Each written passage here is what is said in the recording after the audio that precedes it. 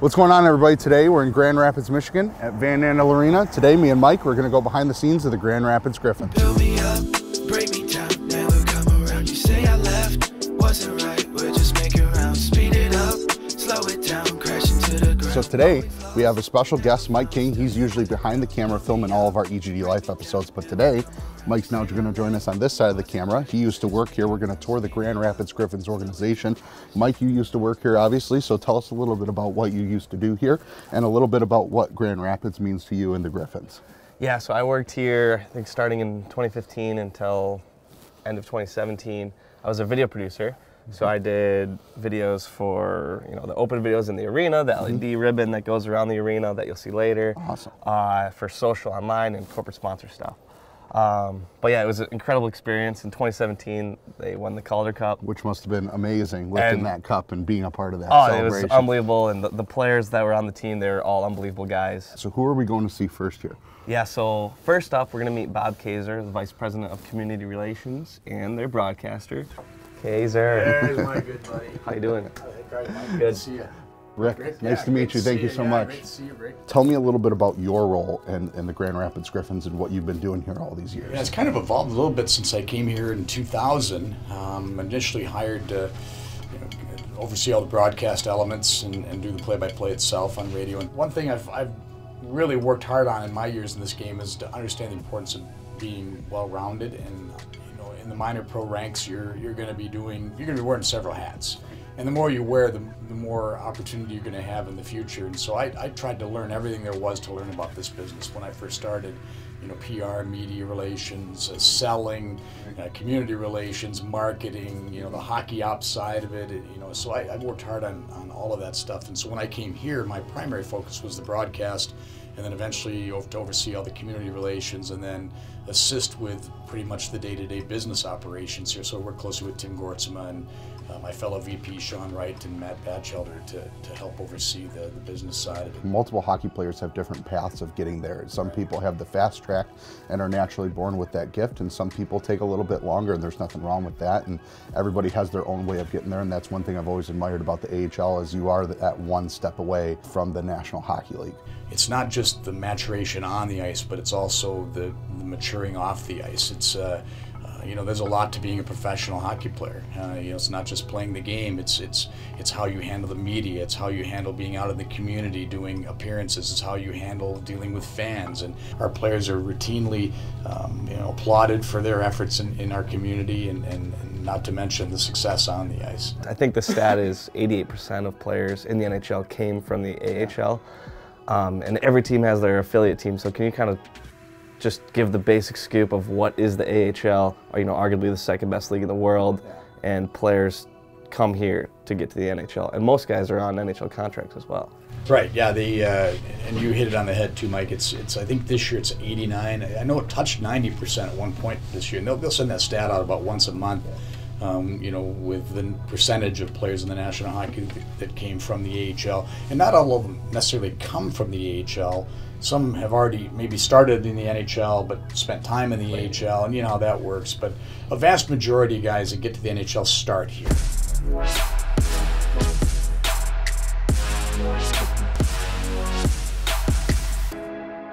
How popular the players are, right? Yeah. I don't think anybody is more popular, frankly, than the guy that sits in this, well, doesn't sit in this office, he's working in this office, and all around the place.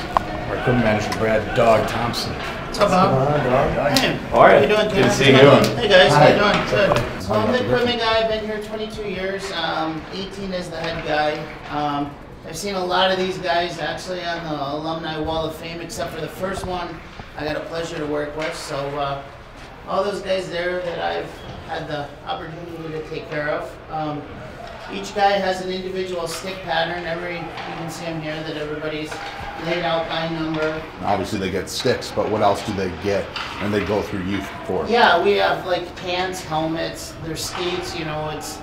It's probably a $300,000 to $400,000 budget that I handle with players' needs through the year. Okay, and what about the goaltenders? And I'm a goalie coach, so obviously I'm interested in the goalie aspect of it. What are some things that the goalies ask for specifically? The goalies now, I have a goalie actually that has like a 5,000 off cut on his blade. So instead of having flat blades, he's now on an angle, so he's only on one blade, his inside blades. Oh, no way. So that's a new thing for me. And guys usually go through, you know, 4 or 5 sets of blockers and catchers a year now. So they burn through them, and it gets expensive. So Yeah. here we are in the little back of the van handle underneath the stairs where, you know, like here's each individual guy's sticks, and at $259 a piece, if you were to buy them for family, it gets a little expensive, as you can see. Right. But we have, you know, our drinks, our stuff we take on the road over here.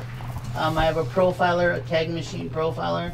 It profiles the skates of the player if they want to lean back, forward, whatever.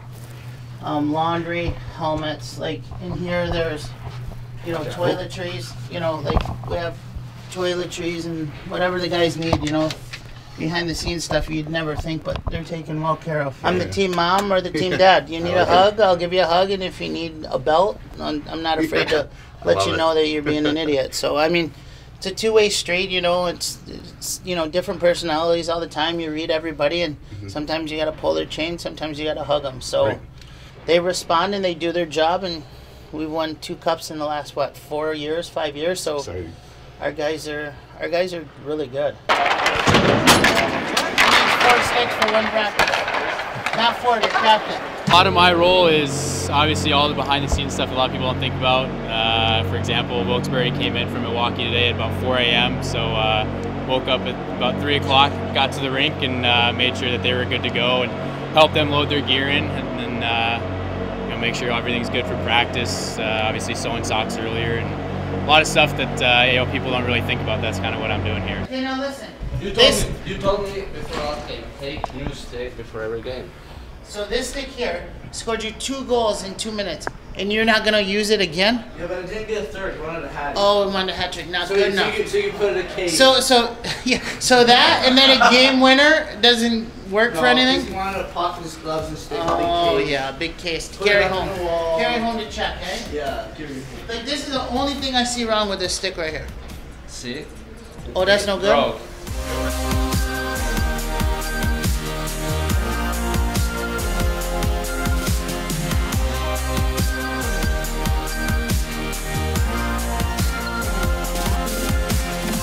Explain to us what we have here, what you do as an athletic trainer. Okay, as an athletic trainer, we have 2 of us here. So we have myself, and then this year we had an assistant, which is Anthony Palazzo. He's through Metro Health, which is where some of our doctors are from. Our doctors are basically provided by Metro Health and by Orthopedic Associates of Michigan. We have the training tables over here. We have some recovery stuff for the guys. There's boots and hips and things like that guys will use after practice for recovery. Before practice, obviously, the hot tub's a very popular place for our guys. Before they go in the gym and start doing their actual warm-up and all that. After practice, a lot of guys will use the cold tub. Cold tub, we try and keep it around 50 to 55 degrees, and they'll go in there with their full bodies and stuff like that. A lot of guys will go back and forth between the hot tub and the cold tub, just trying to flush themselves out a little bit. Hot packs are obviously very popular for guys, warm up their backs and things like that. We have some paraffin wax here, guys that have hands or wrists that are sore, stuff like that. They'll dip their hands in there and use that. It's kind of like what you see at some salons and stuff. Good for skin too, I guess. But on a game night, typically some of the big things for us are that we always have an orthopedic surgeon here. We always have a family practice, sports medicine trained physician here. We have a dentist at the games. We have 2 paramedics that are dedicated to the ice surface. Obviously our biggest concern is any kind of a medical emergency, something big that could happen out there. If that happens, we're fully prepared. We've gone through all that before the season, trained with all of our doctors and our paramedics and everybody else. In here is where the doctors will do a lot of the suturing. So they'll stitch guys up right back here, patch guys up, take a look at a guy. If we have to, sometimes we'll send them off for an x-ray or whatever that may be. But for the most part, we try and do everything in-house and just kind of keep everything right here. After the game, we got some guys that come in and do maintenance treatment, right? Guys that just have something that's a little bit sore, they'll come in for an ice bag. Typically, they'll go in the weight room, do some work with Marcus, our strength and conditioning coach, after the game, get at least a little flush ride in, roll out, stretch, those kinds of things. Then they'll come in here for a little bit of maintenance treatment, which might involve using some of the machines and some of the different electrical stimulation, stuff like that. For the most part, it's a lot of ice, a lot of stretch, and a lot of hands-on work. So there's a lot of, soft tissue stuff that goes on in here, and some people call it massage, but we don't do massage just for fun. We do it for rehab and to hopefully make them feel better. But For the most part, yeah, guys are in here pretty regularly. I mean, it's a busy place.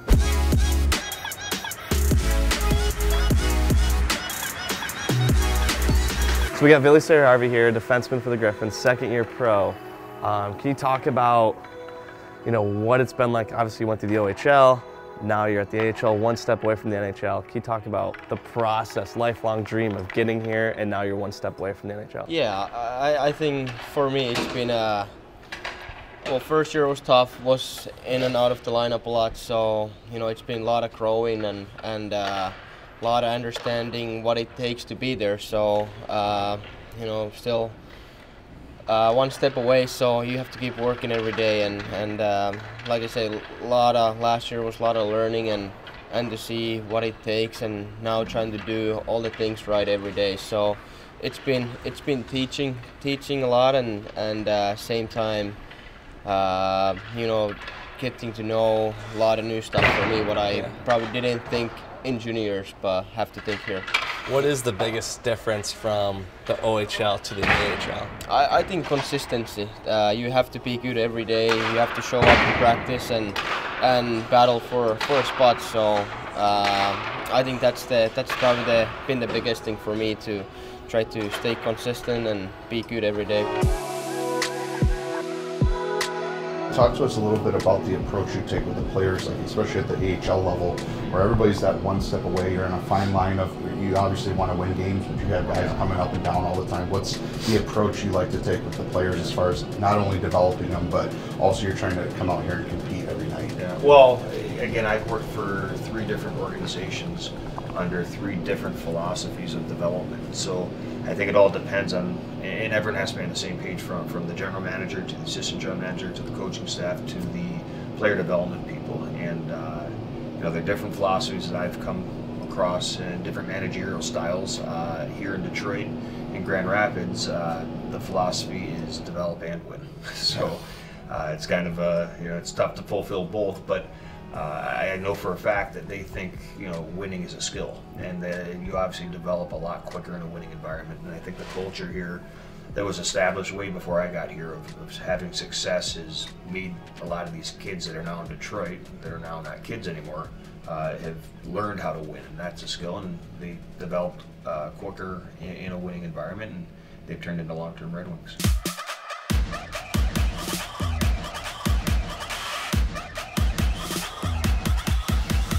I've been with the team since inception. So I started with the team October '95. We dropped the puck October '96. And during that time, a lot's happened. We've won 2 championships, numerous awards. We've started off in the IHL. We started off as a non-affiliated team in the IHL. Then we had an affiliation with the Ottawa Senators. And really, since we've been in the American League, which is 16, 17 years, we've been affiliated with the Detroit Red Wings. So a lot has changed, but a lot is still the same. Obviously the AHL is a stepping stone to the NHL, and the NHL is making a lot of decisions for what the players look like here. How does that work, on your end as well, making those relationships? Yeah, and that relationship has continued to evolve. So when we started in the American Hockey League, we had what I considered a partial affiliation. So about a dozen players were contracted through Detroit, and then we went out and signed our own players. A lot of the hockey staff were on our payroll, maybe 1 or 2 were on their payroll. And starting with the 2012-2013 season, we changed that affiliation to what I consider an all-in affiliation. So we went to Detroit and said, we're going to give you what you're experts in, which is finding and developing hockey players. We're going to retain what we think we're experts in, which is putting on a great show, selling tickets, selling sponsorships, being a part of the community, etc. So there's a little bit of nervousness associated with that, because the hockey product, that is our product, that's who we are, and you're to a certain extent giving up control of that product. But Detroit's been remarkable. So 12-13, first year we kind of went into that relationship. 2013, the playoffs, first championship. So the stars aligned perfectly. And really, since that time, we've been in the playoffs every year. Detroit's done a tremendous job of giving us competitive teams and great character players, guys that fit into the community, guys that give back, guys that are just good people to be around and interact with our fans. So I shared with staff a quote at the beginning of the year. It was by Joe DiMaggio, the Yankee Clipper, and it talks about how he feels like he owes the fans, whether it's your first game, whether it's your last game, whether it's your only game, I owe those fans my best. And the same is true for us. So like for our crew, for our staff, every game's 1 to 38. For a lot of our fans, it could be 1 and only. So consequently, we want to make every game special. And even though it's maybe a Wednesday night early in the year, when it's kind of like, oh, here we go again, that could be the only game for whatever family, etc. And we owe that to them to make a special, fun, entertaining atmosphere, etc. And I think for the most part, we have delivered on that. And that's really just about who we are. And I think back to our vision, mission statement. We want to create remarkable entertainment for our fans and connect to our community. And that's how we do it every single night. Tell us a little bit about what you do exactly and for the Grand Rapids Griffins. And obviously you're involved in ticket sales, but what does that entail and what exactly do you do?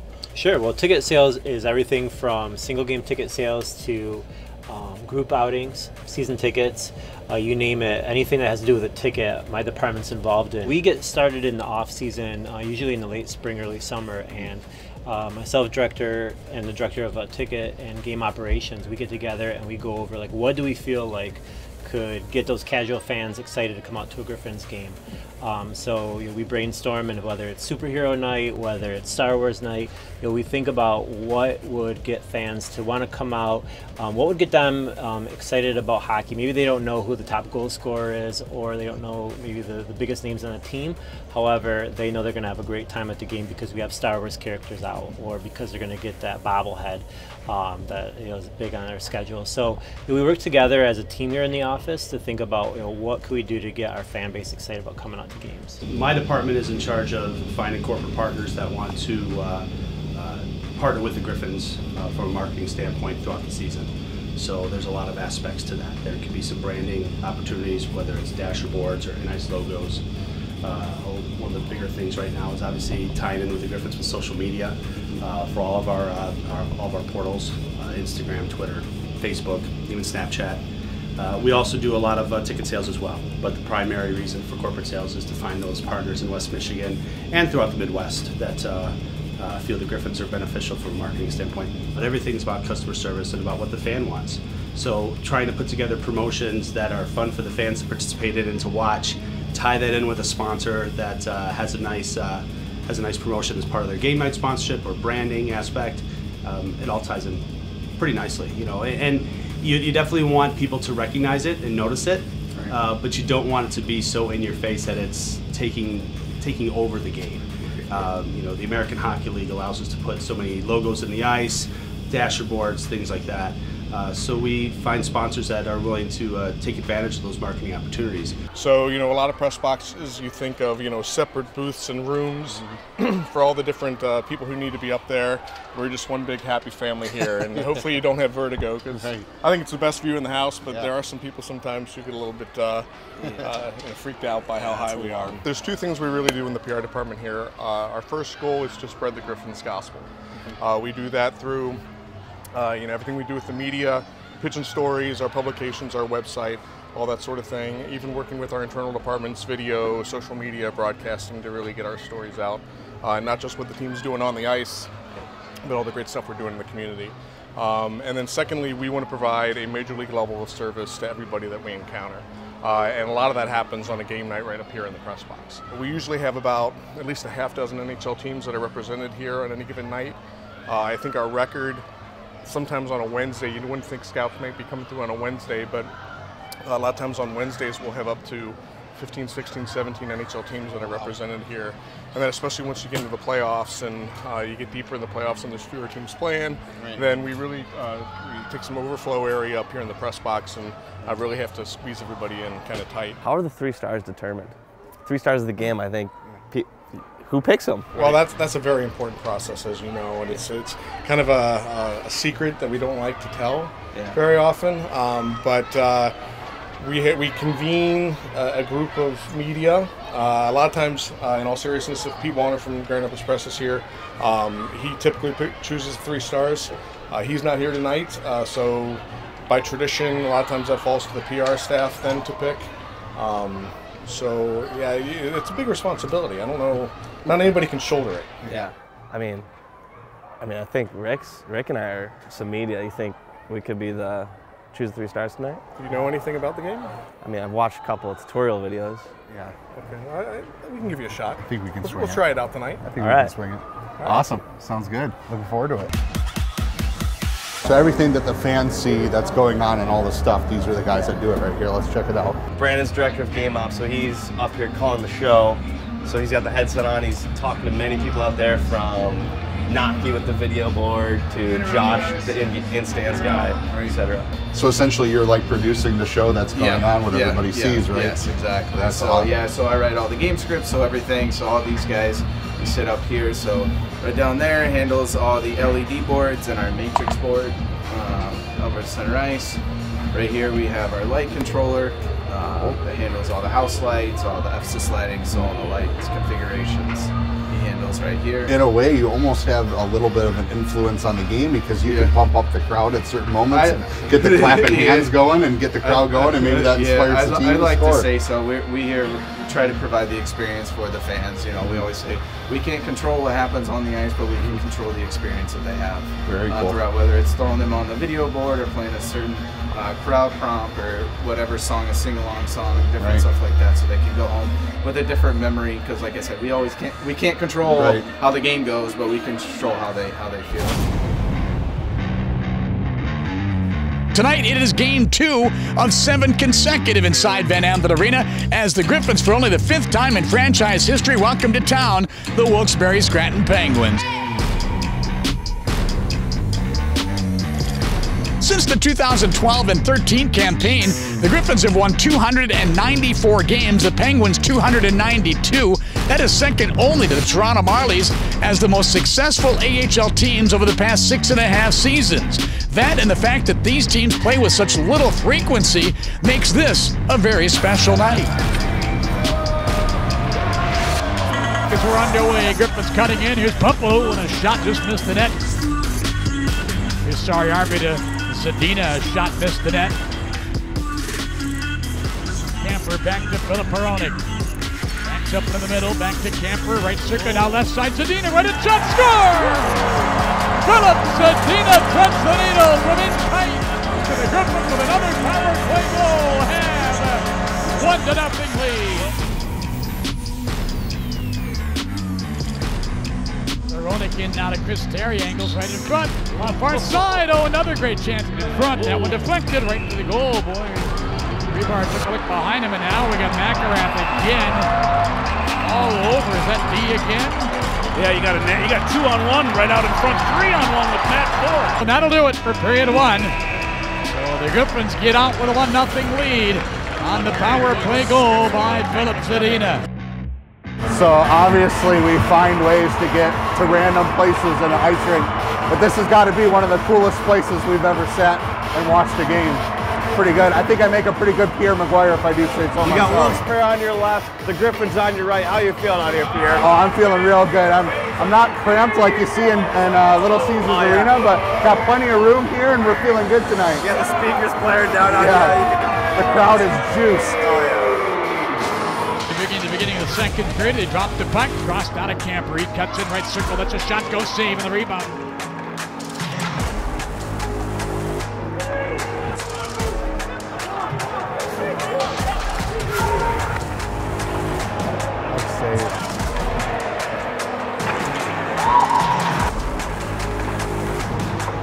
Out of John Sebastian D. Fancy little hockey player, that guy. Now they put it right in front and score. Puck rolled to the goal mouth, and right there to sweep it in was Sam Militic, and the game is tied at 1-1.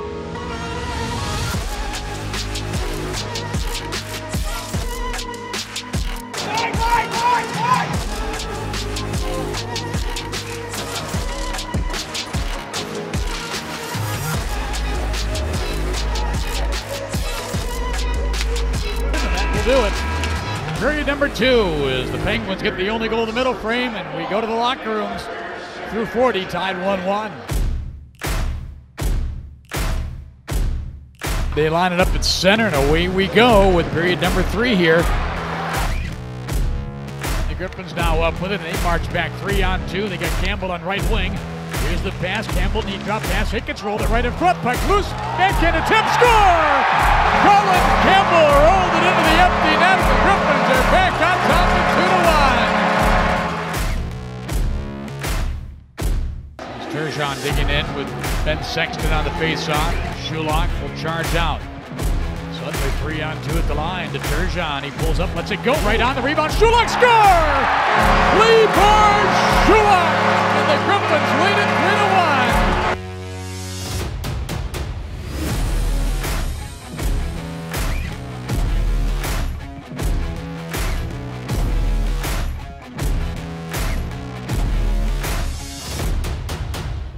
Seconds left in the 2-man advantages. Pump up and a draw and score!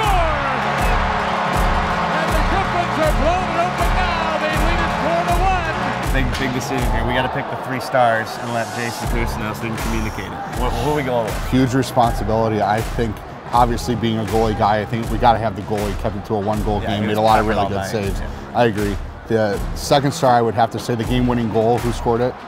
Campbell. Okay, Campbell. I'd say number 2.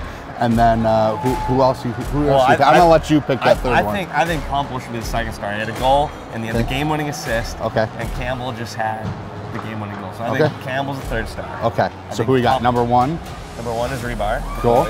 Number 2. Pumple. Cool. 3. Campbell. All right. Let's lock it in. Let's do it. Hicketts will play it down to 4 seconds remaining, and the Griffins victorious again on home ice. Once to the light with a sold-out crowd of 10,834. Star number 3 had the game-winning goal. Number 45, Colin Campbell. Star number 2 had a goal and an assist. Number 73, Matt Pumple. Number 42, Patrick